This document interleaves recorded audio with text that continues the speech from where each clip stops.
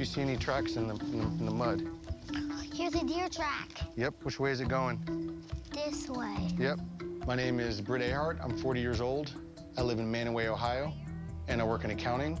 And I have a wife, Laura, 2 stepdaughters, Alyssa, 19, and Reese, 15, and my son, Campbell, who's 6 years old. We have a bobcat around our house, and we're gonna try to catch it. He's so special to me, and everything I do is for his betterment.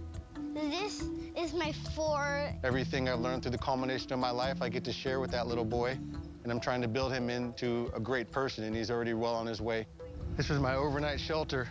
It's full of soft things, like, so it doesn't get wet in here and you can, like, sleep. You remember me putting this up here? Yeah. In terms of my dirt time or any of my bushcraft, that's things I've always been doing, so I didn't really have to hunker down and do more of that as time approached. It's kind of instilled in my brain what I can do, what I'm capable of.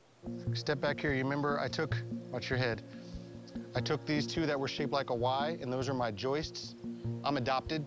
So I've never met my birth family, and whenever I'm stepping outside, it's one of the few times I feel like I'm actually myself and I'm comfortable.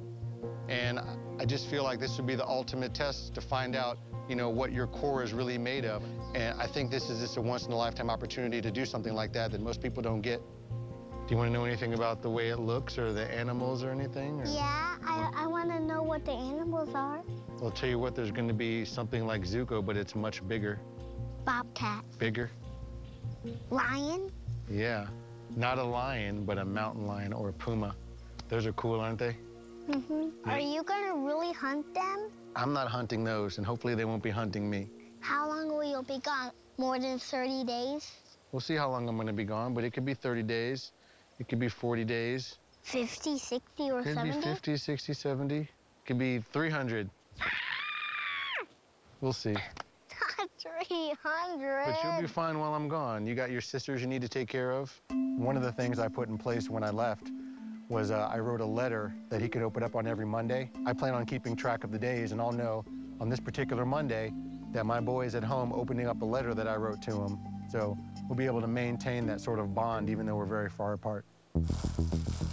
When I'm out in the woods alone, I mean, it's hard to say what my greatest fear would be, but it's going to be something that's buried within me that maybe I haven't addressed. Some buried demons or some little skeletons. And those are all going to come to the surface when you have nothing but your brain to deal with. Bye, buddy, man. Take care of mommy, right? Okay. Be a good man. I'll be the man in the house. There you go.